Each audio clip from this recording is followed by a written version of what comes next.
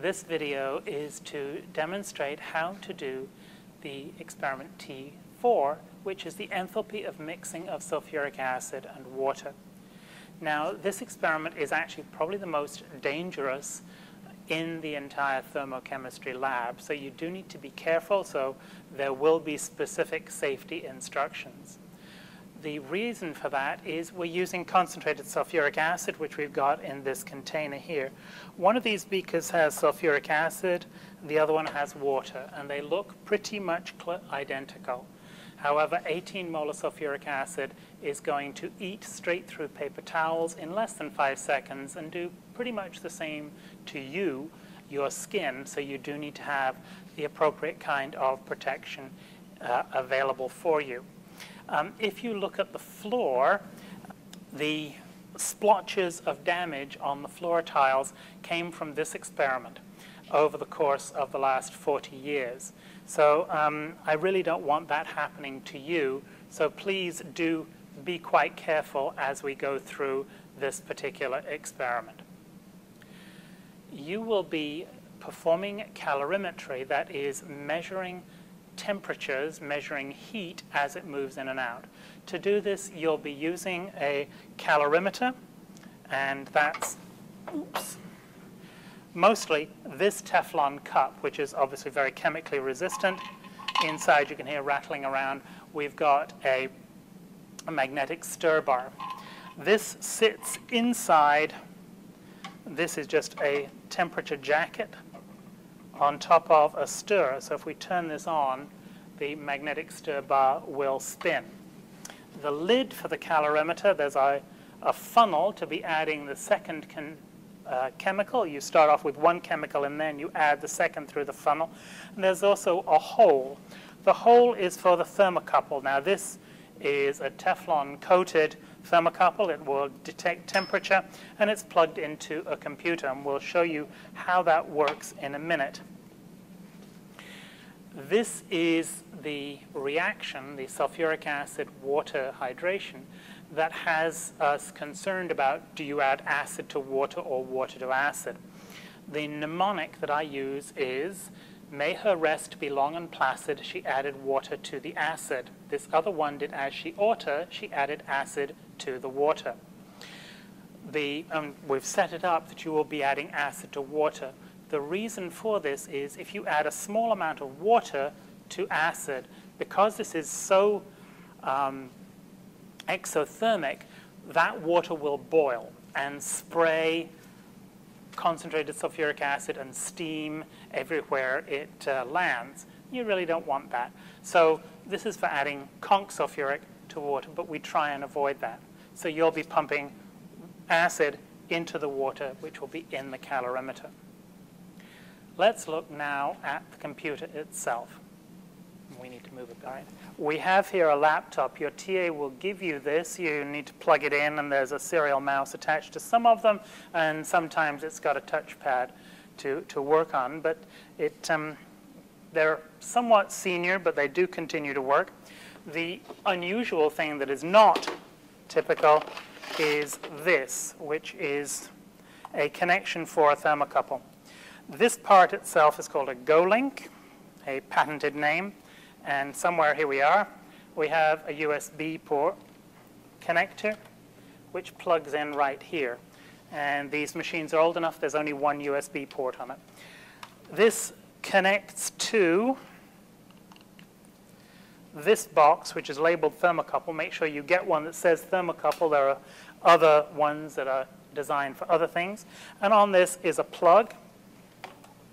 And the thermocouple in the fume hood has a plug that will fit into it.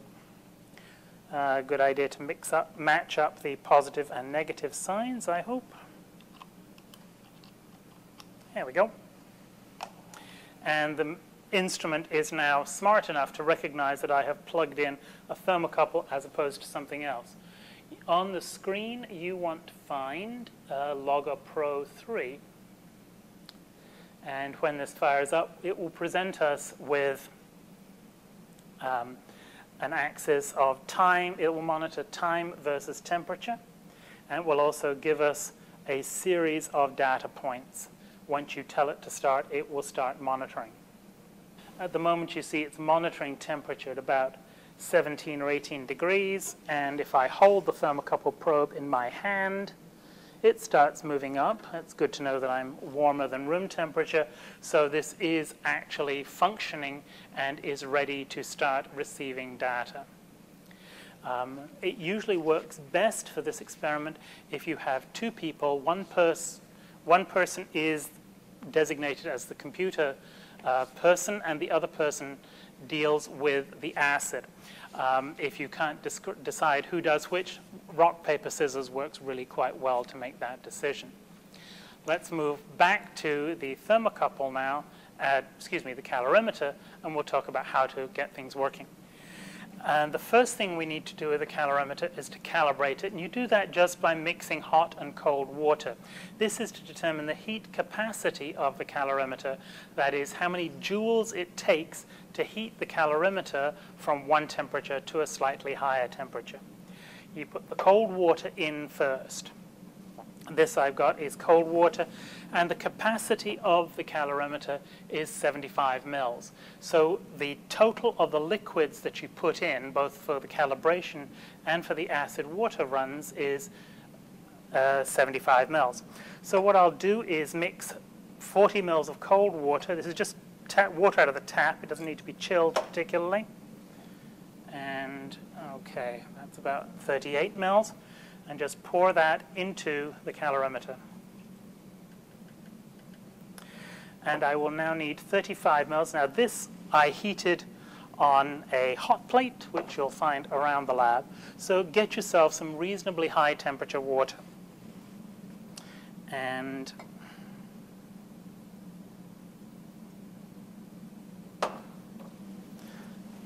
all right.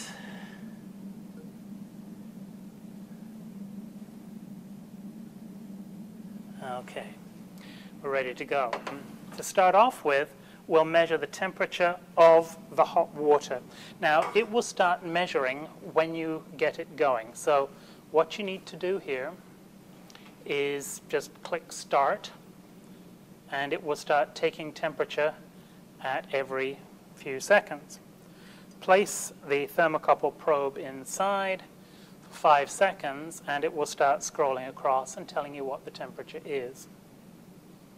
Once that's done, you've got that for 5 seconds, put the thermocouple into the cold water and let it sit there for another 5 seconds so that you're sure what the temperature is.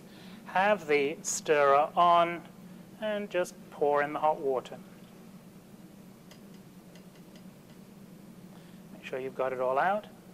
And let it sit here monitoring for the appropriate amount of time, which will be about 35 seconds, so that you've got a decent, stable temperature. Now, at this point, this crawl doesn't look terribly interesting because it goes all the way up to 1,000 degrees. So if you could stop that, please, and then auto scale. Where's the auto scale? And there we have it. So this is the hot temperature.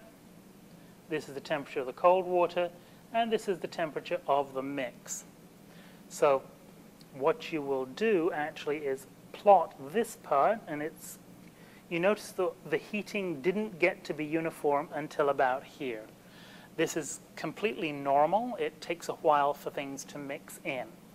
You plot this temperature across. This temperature down here is the cold water temperature. Temperature up here is that of the hot water. I should have left it in to be a little longer than this so that you get a plateau here, so you get a better measurement. Now, at this point, you should collect this data just by highlighting and copying it to the clipboard. And there will be a spreadsheet on this laptop. So if you fire up Excel or whatever the spreadsheet is on here, just drop this data into an Excel spreadsheet and preserve that. And at the end of the day, you can export all of your spreadsheets onto a USB key, and there is your data. You can also print, oh, there we have Excel firing up.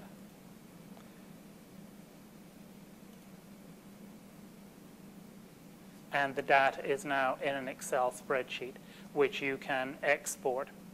You can also print this, send it to a printer, which is over on the other side of the room, so that you've got a better idea of what this looks like as a temperature plot. It's now time to start doing this with sulfuric acid rather than hot and cold water. So to do this, we need to get Andrew dressed up in slightly more protection than he presently has. Under the centrifuge hood, we've got protective equipment, and there is stuff available here. We have an apron, we have sleeves, we have masks. And let's get Andrew dressed in this equipment now. Well, we have an apron, which goes over the head and also needs to tie behind, preferably not taking your ears off at the same time. We then have sleeves, and these come in two kinds. We have brown ones and we have silver ones. They're identical. And these go on the arms from the elbow down to your wrist. Make sure that your lab coat sleeve actually comes out the bottom.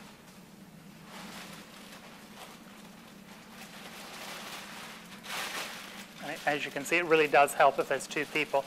And a full face shield. And make sure that the shield actually does cover the face, but you adjust at the side so that it's not moving too easily, otherwise it'll slide down and whomp you in the nose and not be too helpful. And then the most vulnerable part of you is actually your hands. While the purple gloves are useful for most things, these ones are slightly heavier. And we've got the heavy green gloves in multiple sizes, so make sure that you get the ones that fit you.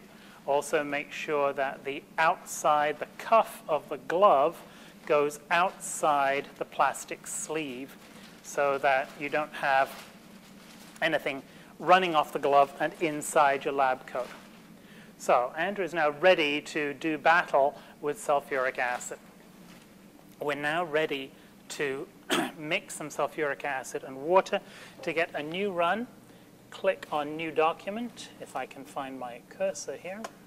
And you probably don't want to save it once you've printed it. And I'm ready to go. And when you're ready to actually start monitoring, you just click on the green button.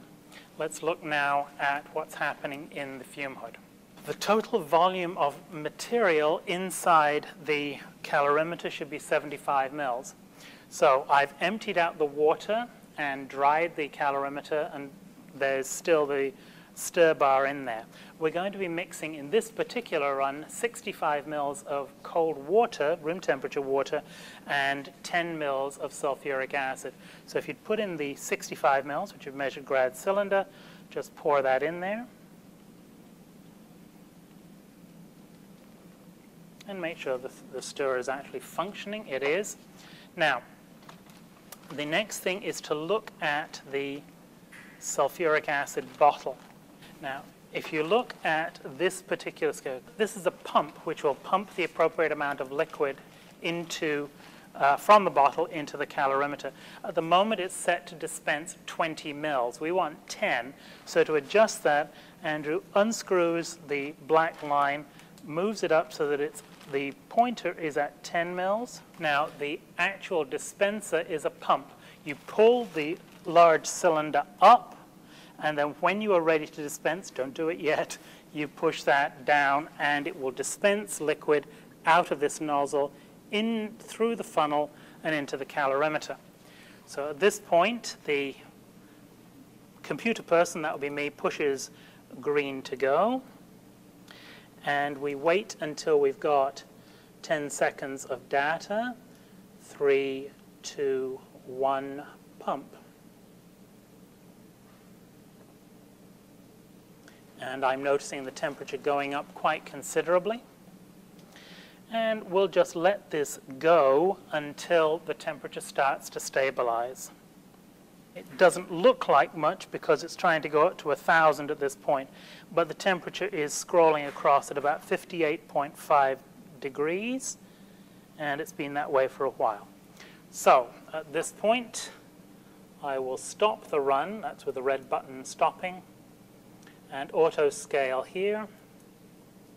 And that's a rather more appropriate temperature. We've got the initial temperature, and notice that it takes a while for the temperature, for all of the energy to get pumped out, but we do have a high temperature up here, and you extrapolate this temperature across, and you get the delta T for the amount of temperature of energy that has been dumped out. You will be doing this a number of times with different volumes of sulfuric acid and water, always totaling 75 mils of liquid. Now that we've done this, we need to dispose of the sulfuric acid mixture, and so we need to talk about waste disposal now. This sink, this is a weir, and it actually fits in the drain like that. Turn the cold water on. I am famous for actually turning this tap, which is hot water, which isn't very helpful, and have the water running. Have this water running during the experiment itself. And you will end up with about 20 liters of water sitting here in the sink. And that gives you a reasonable heat sink as well for neutralization, as well as it will dilute the waste product before it goes over the edge and down into the plumbing. However, we can't just dump it in here. We do need to neutralize the sulfuric acid, and we'll do that now. Underneath the sink, while we're waiting for that to fill up, you'll find some of this. This is actually sold as a pH neutralizer for your swimming pool. It's sodium carbonate. It's the cheapest kind of sodium carbonate that we could get. You need to take about 50 mils of this, and you just measure it dry. It doesn't need to be accurate, but at least 50 mils of this in a dry beaker. And you can pour it out like this. Come on. First thing we do is take this and pour the dry sodium carbonate into a large beaker. Then remove the thermocouple and pick up the entire calorimeter assembly and take the lid off. And it's not screwed, it's just a friction fit. And then pour the whole thing into the beaker, and there'll be lots of fizzing like that. Just pour everything in. It's okay. Now, when the fizzing dies down, what we're doing here is neutralizing the sulfuric acid with carbonate and turning it and releasing that as carbonic acid or CO2. Once the fizzing dies down, that's pretty close to it now, bring the beaker with the fizzy stuff over here to the sink and just pour it not down the hole but into the large volume of water that's there. The stir bar will fall out. That's where you want it to be. So flush that out. Just splash it inside. So wash that out and then dump it out some more. And also take the calorimeter and the lid and wash them in this beaker here, in this sink here, excuse me. Just dump them underneath. And then once we've got rid of most of the sulfuric acid, you take these containers, rinse them off with distilled water, and dry them, and reassemble the apparatus, and you're ready for the next run. Once you have neutralized your last experimental run, and there'll be 7 or 8 of them, the last thing you need to do is make sure that the fume hood apparatus is also clean. So this part, the calorimeter, needs to be rinsed off with water. Make sure there are no puddles left in the fume hood. Use wet paper towels, wash everything up, wash the paper towels to make sure that any sulfuric acid goes down the sink. Squeeze them off, they go in the garbage. And that is how you measure the enthalpy of mixing, or measure the amount of heat released when you mix sulfuric acid and water.